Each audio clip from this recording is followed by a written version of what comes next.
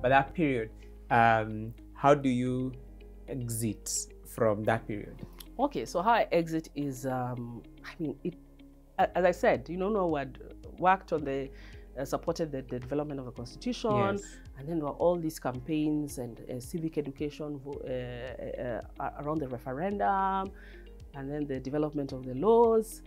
And then, of course, there's still other corruption that was happening. There was stuff on Anglo-leasing, stuff that has never ended on Golden Bag, and many new corruption happening. There was a Triton oil scandal that happened then, there was a maize scandal, there was a Grand Regency scandal. So every other day, corruption was a major thing. It was a major thing in the Grand Coalition. Serikali ya nusu mkate. That had its own fair share of corruptions, scandals. So there are a lot of things happening, and naturally also you get tired. You get tired.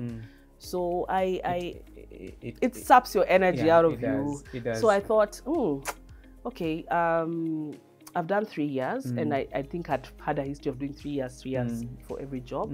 So I thought, okay, let me look for something, because now I thought I'd also gone through too wide. I was doing outreach, civic education, legislative drafting, advocacy. I felt like I was doing a lot, which was good because I was growing, but I told myself I want to go back to just communication.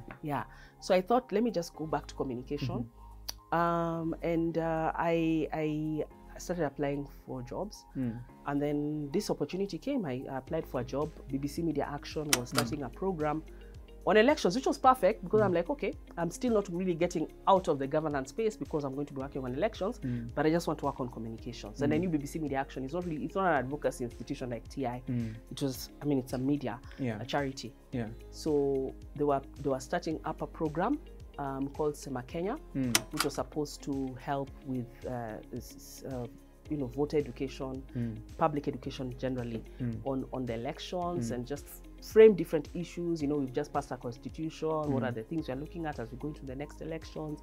Very educative, not really, can I say, sensational kind of programming, but very more educative. So I was interested in that, and they wanted someone to head the communications and training unit, which was basically going to be responsible for the marketing of the program and the dissemination of the program, as well as the different communication platforms, social media, which are just becoming very big in Kenya, website, and also training and mentorship of journalists who are going to be reporting on in the 2013 elections. So they wanted them to learn through the production of MaqC. So I applied for the job. I got it, and so I went there in July, actually June 2012. So just a year to the elections, and so there I started my work, which is a fresh program. We just started production, as in the whole team had just been recruited. There are a lot of people who were seconded from BBC, mostly from the BBC Swahili service, because it was going to be a Swahili. It was a Swahili.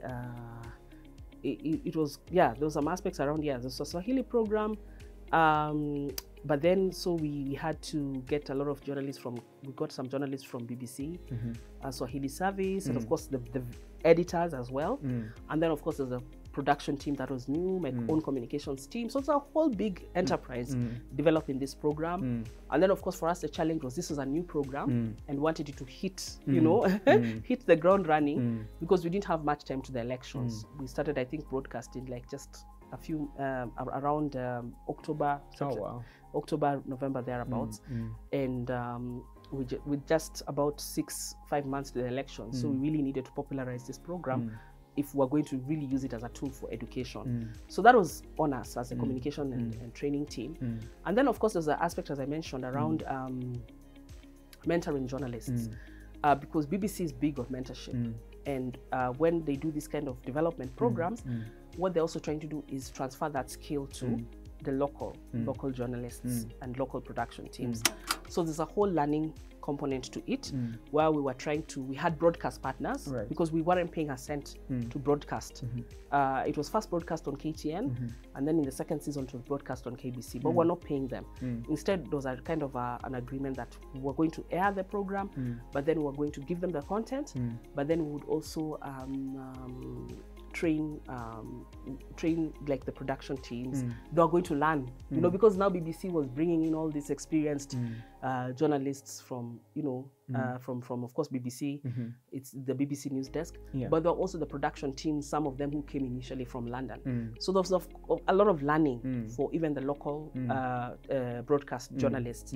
Then we had just a different, you know, training for them where we'd match them even to mentors, where they were doing stories and we're working with our mentors in terms of their own election stories, such that by the time Kusema Kenya we knew of, obviously was just going to be something that was going to be there for now, but then what, you know, what legacy, you know, what do you ensure you leave behind to ensure that even in the next other elections there would be strong reporting, because that's a whole development aspect of it in terms of BBC Media Action.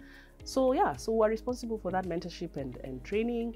We did that. So we did the election programs up to March 2013, and then from there was a bit still more around the transition, because now the focus was on devolution for all these 47 new county governments that are being created. So there are all these questions around how does it work, you know, what does the constitution say? So now the focus was on that, on devolution. So we continued now running, and then of course now for us as communication team and marketing and training is now picking up what are the issues, the discussions coming up on devolution, the questions, the debates, creating that debate on social media, you know, taking back that debate again to the TV, to the next programs, what are the issues that are being discussed and all that. So there's a whole strong component also on research and so on. It was, I think it was a beautiful program at that time.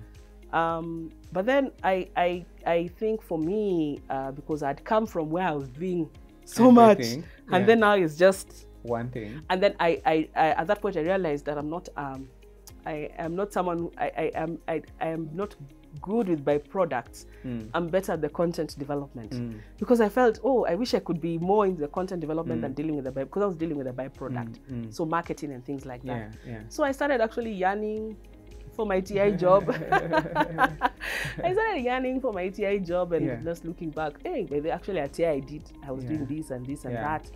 And I felt that I was not growing. I felt that, I mean, it was a nice program. It was a nice place to work. But to be honest, I just felt I wasn't growing because I'd come from doing this much and now I'm doing just this much. It is so narrow, and not so deep, because I'm not looking at content. I'm not researching.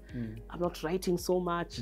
You know, I'm not pushed beyond my comfort zone. You know, at TI you'd wake up, you go to work, then things just happen and you have to, there's so many emerging issues. You have to pick them up, you have to pick them up. You have to proact and react, agenda set.